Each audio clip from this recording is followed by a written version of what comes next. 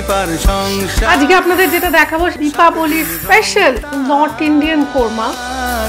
ভরে যাবে তোমাদের মনে।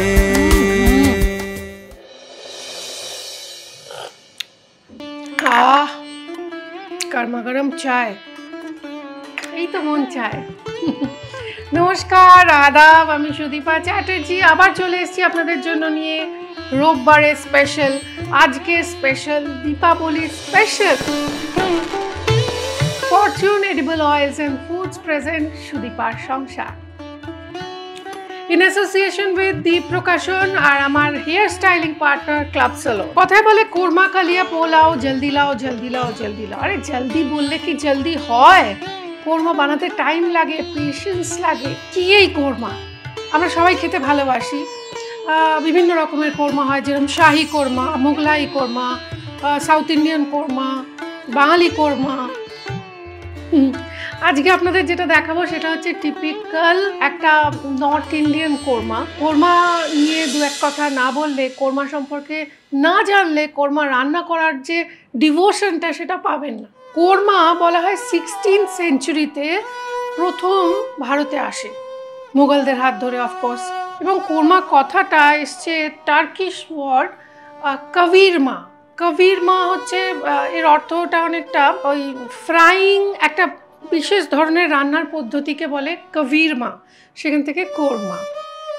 এবং কোরমার প্রথম উল্লেখ পাওয়া যায় কিন্তু মুঘল দরবারে, প্রথম ইন্ট্রোডিউসড হয় যার হাত ধরে, তিনি আর কেউ নন বাহাদুর শাহ জাফর, যার দস্তরখানা মানে রয়্যাল টেবিলে ফার্স্ট তিনি ইন্ট্রোডিউস করেন এই রয়্যাল কোরমা। কোরমা কিন্তু অবিভক্ত ভারতের যদি কথা বলেন তাহলে খানিকটা পাকিস্তান ঘেঁষা রেসিপি। তখন তো পাকিস্তান আলাদা হয়নি। কীভাবে বানাবো কোরমা, চলুন আর কথা না বাড়িয়ে শুরু করে দিই। আচ্ছা, কোরমাটা যখন বাড়িতে আপনি বানাবেন, কোরমার মশালা বা গ্রেভি প্রিপেয়ার করার দুটো উপায়, মানে দুবারে করতে হবে, একটা ড্রাই মশালা, একটা গ্রেভি। তো ড্রাই মশালাটা আগে রেডি করে নিই। প্রথমেই যেটা ইউজ করব সেটা হচ্ছে শাহজিরে বা শাহি জিরা, শামরিচ,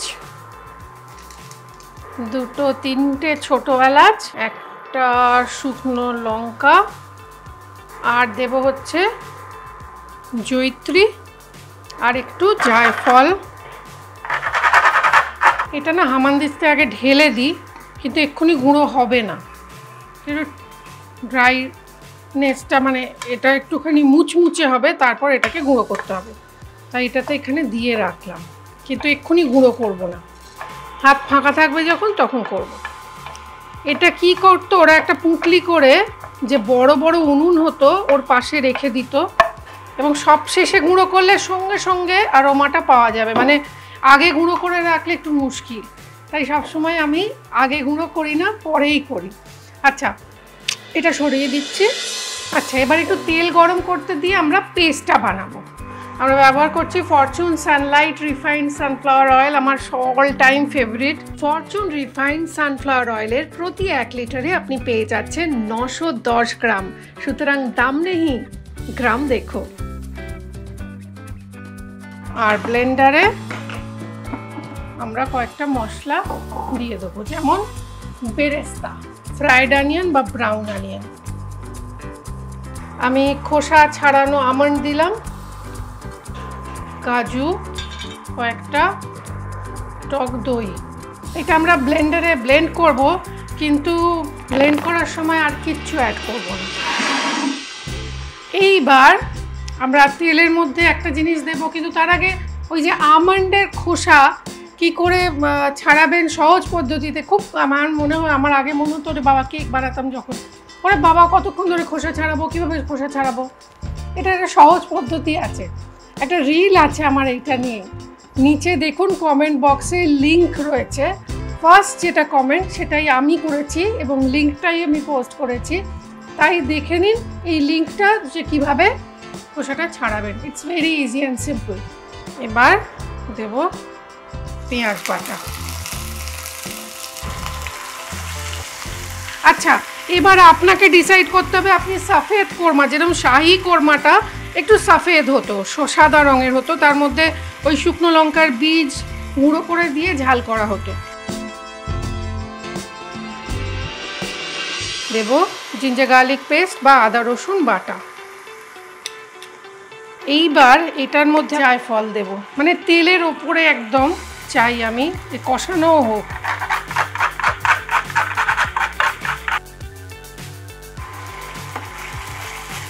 আমরা মাটনটা সেদ্ধ করে রেখেছি সময় বাঁচানোর জন্য, আপনি চাইলে ডাইরেক্ট কাঁচাও দিতে পারেন। তো আমার সময় কম, আপনাদের হাতেও সময় কম, সেই ভেবে আমরা মাটনটা সব সময় খেয়াল রাখবেন যখন সেদ্ধ করে রাখবেন স্টক সমেত রাখবেন যাতে ওর মধ্যে ময়েশ্চারটা লক থাকে।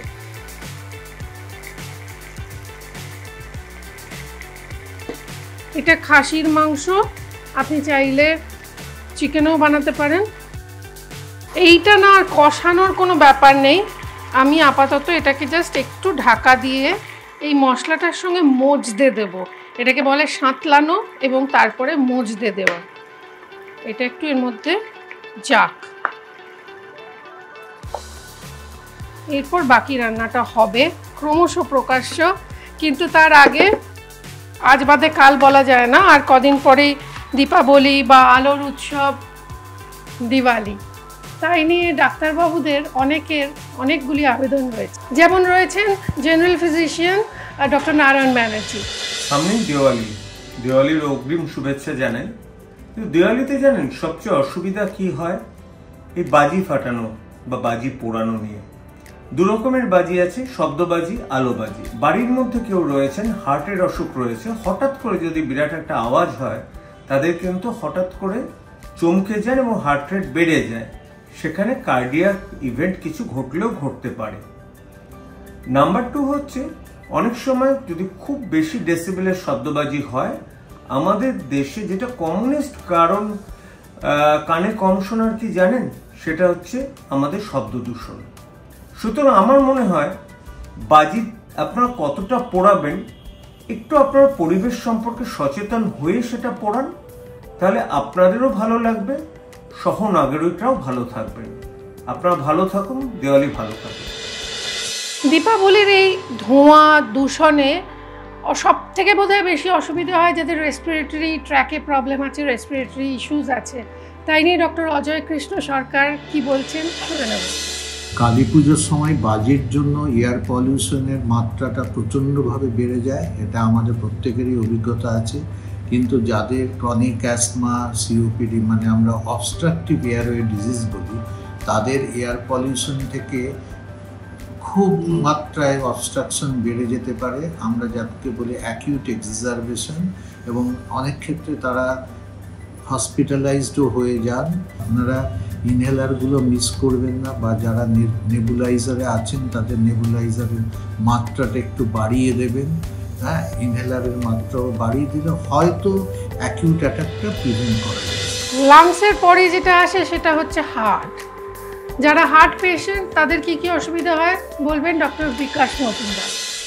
আপনারা জানেন কালী পুজো এবং দীপাবলিতে প্রচুর পরিমাণে বাজি ফাটানো হয়। আপনাদের কাছে আমার একটা অনুরোধ, আপনারা শব্দবাজি ফাটাবেন না, কারণ শব্দবাজি ফাটালে হৃদরোগীদের হার্টের গতি হঠাৎ করে বেড়ে যেতে পারে, রক্তচাপ বেড়ে যেতে পারে, তাদের বুকে ব্যথা হতে পারে এবং তাদের হৃদরোগের অবস্থার অবনতি হতে পারে।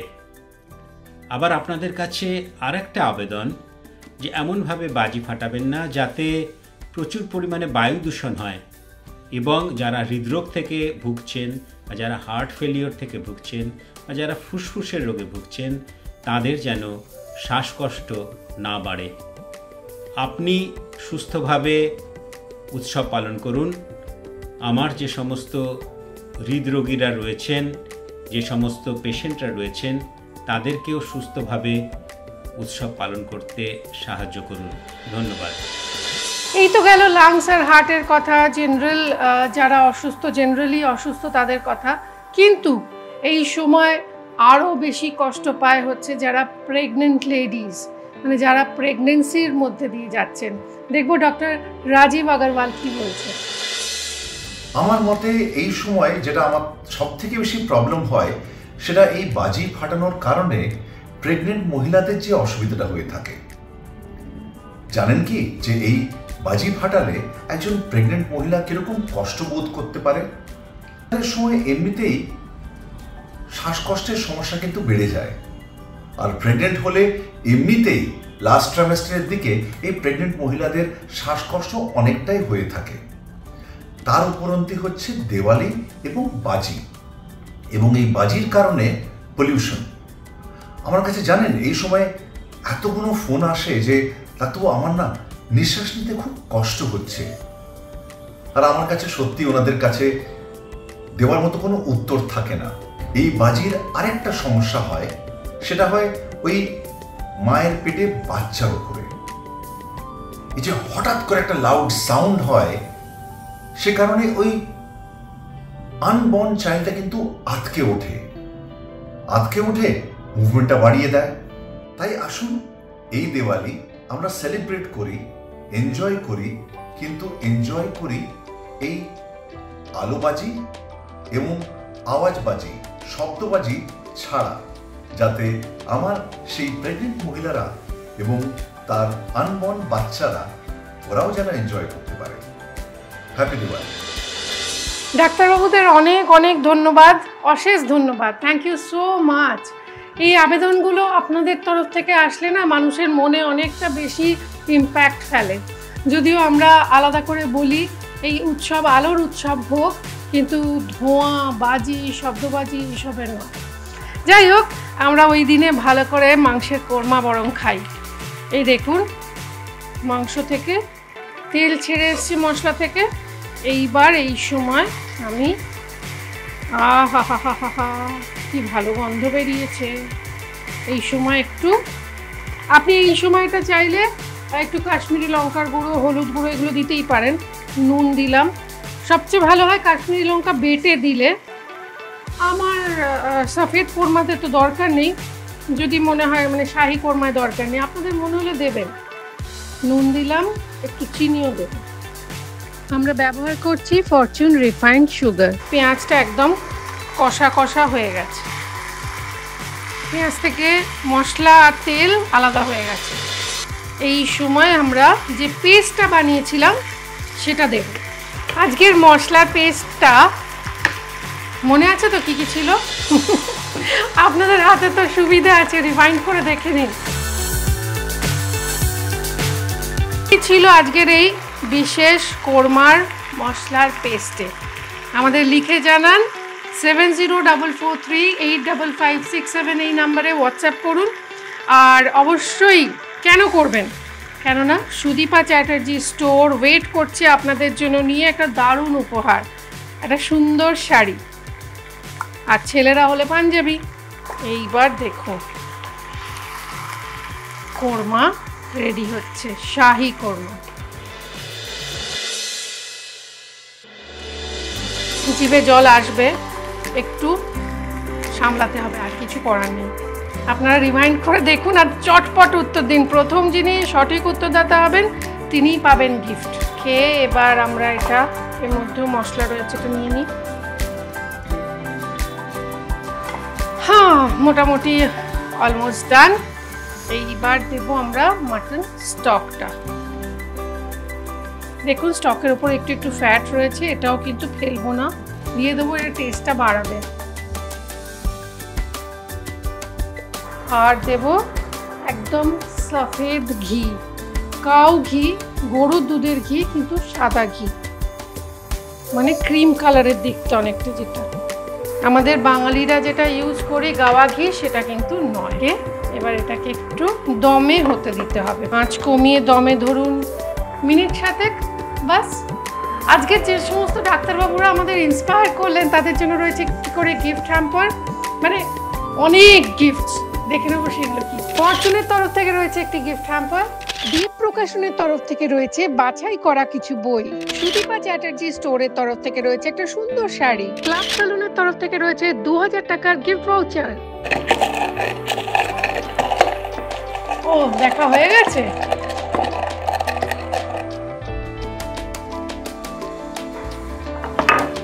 এইবার ঢাকনাটা সরালাম, দেখুন ওপরে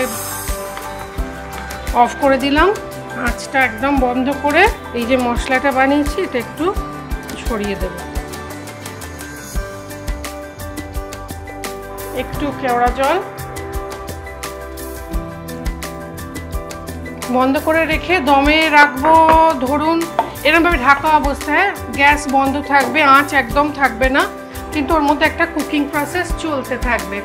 এটা রাখতে হবে মিনিট 5। আমরা এটাকে সার্ভ করে দিচ্ছি, আপনারা দেখে নিন।